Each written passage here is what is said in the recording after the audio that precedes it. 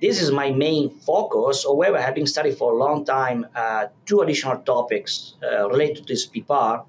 One is mastitis, because if 𝗡𝗲 regulates the immune system by reducing inflammation, but also make the immune cell better equipped to face any challenge. This is a target. If you can actually activate 𝗡𝗲 in order to achieve a better response to mastitis, for instance. Another topic is also improve milk quality, especially milk fat synthesis.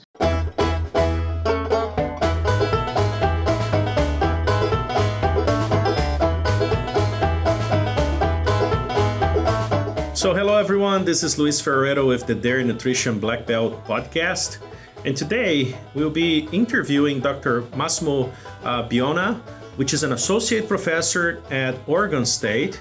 And our goal is to discuss two very intriguing topics. First, nutrigenomics, what that is, why is that important, and how can you better use that in the field and hopefully make some good decisions associated with that.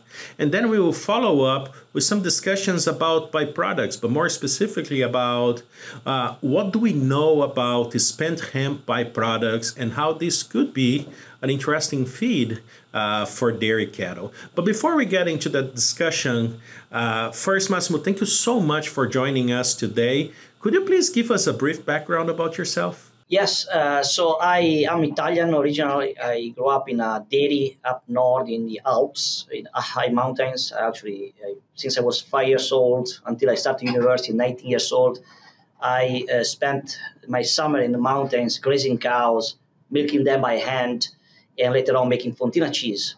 So I did that until I was 19, and then I started at the university, and I couldn't go anymore on the dairy. But my passion for dairy started growing up in a dairy. And then after that, I did my university down in Italy at the Piacenza, is the Catholic University of Piacenza.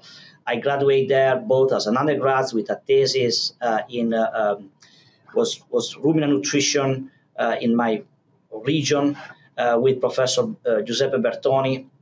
And then I continued with him my PhD where I work on the nutrigenomics around the peripartum period, where we start actually to work on the problem of inflammation in peripartum period.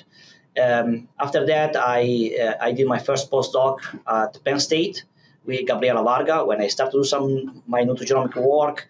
And then I moved to Illinois, where I spent 3 years with Dr. 𝗺𝗷𝗁 working on the nutrigenomics mostly on cattle. We did also other species. And after that, I did also 3 additional years of postdoc with Professor Matthew Wheeler at the University of Illinois, again there, working with use of mesenchymal stem cell for bone regeneration, especially maxillofacial bone regeneration. And then since at the end of 2012, I joined the Oregon State University, where I'm residing now. And my main field of research are nutrigenomics, dairy management and welfare. I work a bit on milk and human health. And then I also work now a lot on hemp as a feed for dairy cows, or actually all species, not just cow. 𝗍𝗫𝗀𝗃𝗀𝗃, a global leader in nutritional solutions and the provider of SmartAmine-M, the best in-class rumen-protected methionine product for dairy producers who want to optimize milk production, capture more value from their components, and maintain the lifetime performance of their herds. For more product information and to calculate your return on investment when you balance your feed with amino acids, go to milkpay.com. Now, thanks for this introduction. And starting, with nutrigenomics. So tell us, what exactly is nutrigenomics? Yeah, nutrigenomics is a very interesting field of research, starting humans or monogastric before dairy cows, but practically in a very simple way is try to exploit the bioactive compound in the feed, and especially those bioactive compounds, they affect the cell biology by interacting with the genome. So they change the expression of genes, either increasing expression of several genes or decreasing some. In this way, change the biology of the cell, because the gene, of course, they code for protein, which are the working horse inside the cell. And so if you affect this, then you affect the cell, which affect the tissue, which affect organs, and then the whole physiology of the animal. And the ultimate purpose in nutrigenomics work I try to pursue is to try to improve the performance of health of the animal. Just give you a quick example. If you want, as a human, if you want to become stronger, we exercise, right? We do this. And what happens during exercise, we turn on genes and we change the physiology and actually structure certain tissues. And this is all driven by genes changing, increasing the expression, decreasing the expression. So through training, we kind of use nutrigenomics, so we do the same thing. Through nutrigenomics, try to use the bioactive compound to achieve some of those results. I don't know if that helps explain in a nutshell what nutrigenomics is. No, I think that's a great explanation. And tell us a little bit more about the specifics related to nutrigenomics that you are working on, and how does that change the cow? Sure, it's a great question. So one way how those bioactive compounds affect the genome is through what's called transcriptional factors. Those are proteins, specialized protein in the cell, which they sense and bind those bioactive compound, and after that happen, those transcription factors move into the nuclei if now they are already not there, and they interact with DNA and then determine the expression of genes. So it's very interesting to study those transcription factors. There are two which I'm especially interested on for the improving the production and the performance and health of the dairy cows. One is called the peroxisome proliferate activated receptor, which is, in simple way, we call it PPAR. And these are very interesting. It's called a nuclear receptor because it is already in some way in the nuclei, and is work somewhat similar to the estrogen receptor, in the sense that when bind the bioactive compound, the need to interact with another protein, and with those protein, they form this heterodimer, they move into the DNA, and then they control the expression of many genes. And why the PPAR are interesting? A lot of work done, especially in monogastric and in human, the PPAR are one that respond to starvation. They have a tremendous control of the metabolic status of the animal. They also control immune system. They are interacting. They have also some function as antioxidant. And then also they are master regulator of tissue repair and regeneration. So they have so many functions. And one thing particular about those PPAR is that they bind fatty acid with a different characteristic and stuff like this. And we know that even though we don't feed a lot of fatty acid compared to monogastric, which they can get up to 30% fatty acid diet, in cow we feed less. But my purpose is to try to use the fatty acid to interact with those PPAR and then change or affect the performance of the animal. Now, the PPAR, the story, like all the story in science, they are more complex than this very simplistic explanation because there are three different types of PPAR. They're called alpha, gamma, and delta. They have different functions. So when they interact with fatty acid, also the interaction with fatty acid is different between the three. The expression is different between tissues, and then they have ultimately a different function. For instance, the PPAR alpha is more involved in the metabolism, catabolism, like use of fatty acid when the liver burns fatty acid into these PPARs control a lot of that. Is the typical transcription factor, which is activated during starvation because respond to non-esterified fatty acid. Then there is the PPAR delta, which is pretty much expressed everywhere to the body, has many functions, and one function seems to be prevalent is tissue repair. And then we have PPAR gamma, which we don't know yet, even though some of the data produced in my lab seem to suggest that they respond to fatty acid. They might not respond to fatty acid in human, is not so evident, but once activated, seem to have a prevalent role in controlling the adipose tissue and the immune system. So why this PPAR will be interesting for cows, especially cow around transition, as people working in the dairy industry knows that the transition cow are the key factor, because if a cow have a bad transition, will be a costly cow, will be very poor performing cow. But if the cow goes through a smooth transition, or this peripartum period from dry to lactation, without any issue, the cow will be a performing cow, no problem.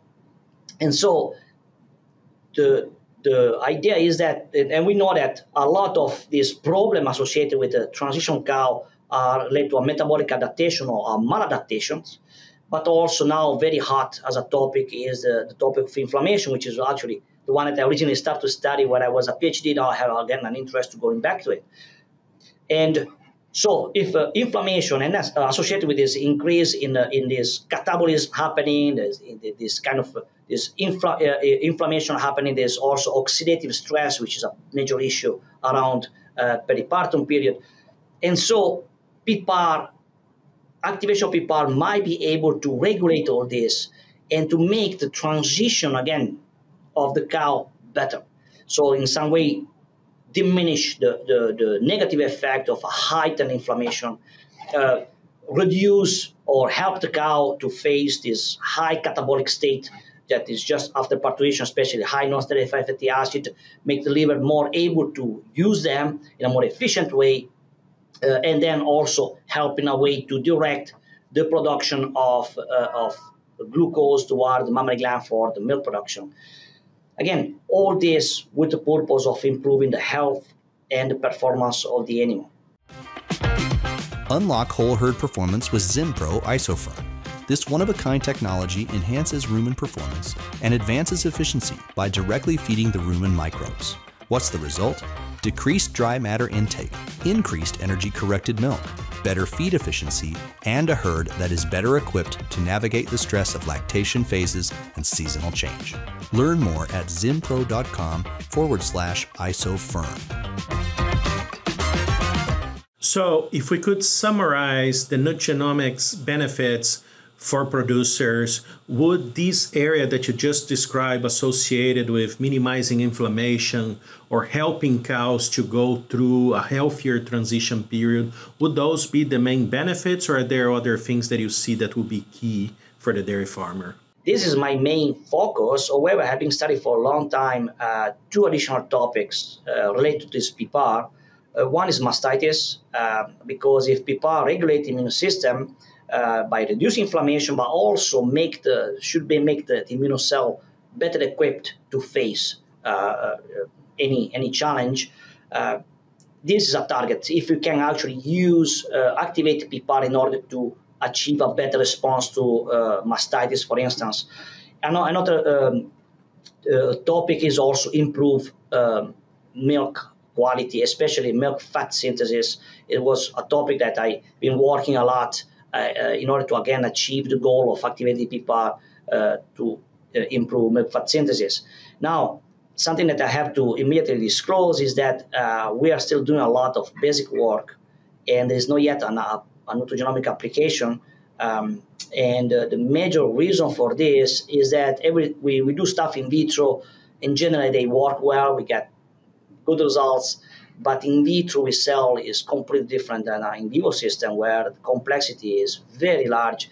And there's also this regulation, this network, this feedback, where it's very difficult to change the system immediately. So stuff that works very well in vitro, then you go in vivo, and the results are very tiny. And so there's way more work to be done in order to achieve the goal of really use nutrigenomics as a tool at the farm level. And major challenge for this is that it's very difficult to come by funding for that, because it's too basic of research. There has not much application. And of course, for instance, USDA has no too much interest if there's no immediate application. And so it became a little bit challenge to get funding, but it's definitely the direction is to do way more basic work before to move into the in vivo and achieve some goal. Right now, for instance, fatty acids, they are very bioactive, not just through the PPAR. They can do many other things. Where we work with the fatty acids for many years, we know that there is some benefit to use fatty acids. Certain fatty acids that are more beneficial. but often we don't know why they happen. We know they produce more energy, but being bioactive, we don't know exactly what's going on. It's kind of a little bit of black box. And in order to achieve what is called precision feeding, we have to account for this bioactivity. And so that's kind of the reason why more basic study try to understand what exactly happened is somewhat necessary. No, thanks for all this explanation. Now, certainly is an area that there is a lot to learn and a lot that the producers can benefit from. Massimo, thank you so much for joining us today. For you at home, this is the first of 2 episodes. We will be back in the next episode to discuss a little bit more about spent hemp byproducts, which is a completely different topic, but certainly extremely intriguing. But thanks again, Massimo. Thank you at home, and I hope to see you soon. Thank you.